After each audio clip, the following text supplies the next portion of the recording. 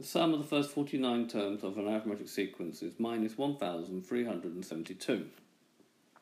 The 35th term is minus 58. Find the least value of n such that the sum is just less than 0. So we got that the sum of the first 49 terms is minus 1,372. The 35th term is minus 58. What we don't know is the first term or the common difference, and when we've got that we can find the value of n such that the sum is just less than 0. So we need to set up simultaneous equations because we've got two unknown. So we use the Sn is n over 2, 2a plus n minus 1 times d, and that un is a plus n minus 1 times d. So using minus 1,372, so we're using the sum one, this formula first, is equal to 49 over 2, because we knew this is the 49th, the sum of the first 49 terms. 2 times a I don't know, plus 49 minus 1 times d, times by 2, we're going to get 49 times 2a plus 48d minus 2,744. Now 49 actually goes into this number conveniently, so we're going to divide both sides by 49, and 2a plus 48d is equal to minus 56. Now because all these numbers are even, I can divide by 2. We're going to have a plus 24d is equal to minus 28. We'll call that equation 1. Now, using that the 35th term is equal to minus 58, so using this formula now, minus 58 is equal to a plus 35 minus 1 times d. So that comes down to a plus 35 minus 1 is 34d is equal to minus 58. We'll call that equation 2. So we'll solve them by doing 1 take away 2.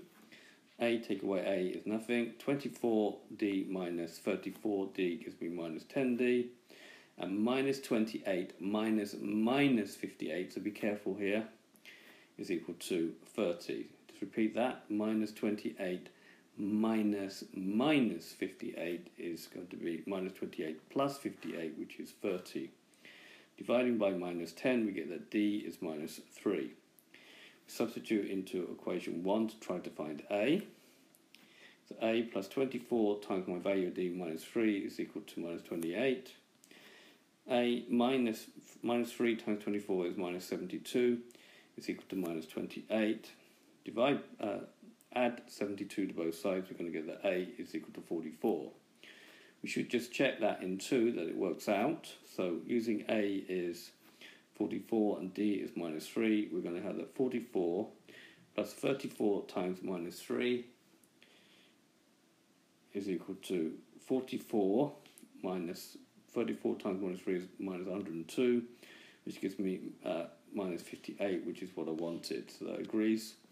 So I know that the first term is 44 and the common difference is minus 3. So we want a is 44, d is minus 3, and we require that n, the least value of n, such that Sn is less than 0. Using the sum formula, Sn n over 2 brackets 2a plus 2n minus 1 times d. We get n over 2 is 2 times 44 plus n minus 1 times the common difference minus 3 is less than 0. So we've got n over 2, 2 times 44 is 88, minus 3n, expanding the bracket, plus 3 is less than 0. So we're going to have n over 2, 88 plus 3 is 91, minus 3n is less than 0. So we've got two critical values in this inequality. One critical value is going to be n is 0, this one here, and the other one will be n is equal to 91 over 3, which is what makes that bracket 0, which is 30 and a third. Well, n is equal to 0 is just not possible because you won't have an arithmetic sequence, and therefore we want integer values. So the first integer value such that Sn is less than 0 is going to be 31. So 31 terms are needed for the sum to become negative. This is what we're asking here. Okay, I hope you've understood, and I thank you very much for watching.